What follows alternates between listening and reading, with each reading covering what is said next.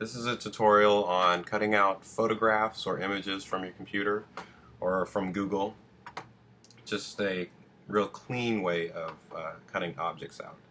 I have a picture of a car here, kind of like a Tron cycle, and then I have a empty vector layer above it. I'm going to select the square shape, create shape, rectangle, and the autofill is already turned off, so it's just going to draw a stroke. And I'm going to hit T and start moving these points in, and then I'm going to use hit A to start adding new points so I can make curves around this object. And still on A, and I'm going to make it just a rough cutout of this motorcycle, or what I want to cut. I'm kind of guessing where I think I'm going to have to bend these lines later on. And then I'm going to hit E, add a new square, because I'm going to have to cut out this hole in the back, and move the points by hitting T, hit A to add new points, T to move points. I'm just saying all the shortcuts in case you want to know how, what I'm using. It's really good to learn these shortcuts. It saves lots and lots of time.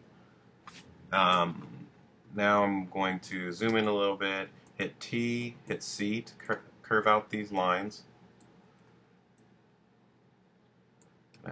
Add another line, A, C, C, curve that, T to move it slightly, T, moving points, moving points. And you can adjust this mask after you've already cut everything out. I'll show you how to do that here in a little bit. C to curve out, curve this out, C to curve, A, add another point, T, move that over, A, add another point, C to curve, curve, and T to move, and T to move, A to add another point, and C to curve out, E to add another shape, and I'm going to just use a triangle right there. So we got the basic shape of what we want to cut out, and while we're still on layer 1, we're going to hit create shape, left click and drag over everything, and then hit spacebar, and now it's filled. So what we're going to do is create a group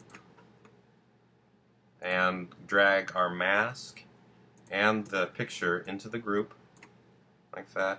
Double click on our new folder, the group, and hit masking, hide all, and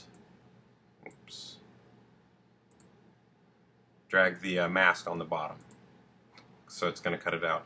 Now it looks like the sides are pretty jagged, but it's a really sharp cut. If you render, you can see that it's a very, very smooth line when you render out.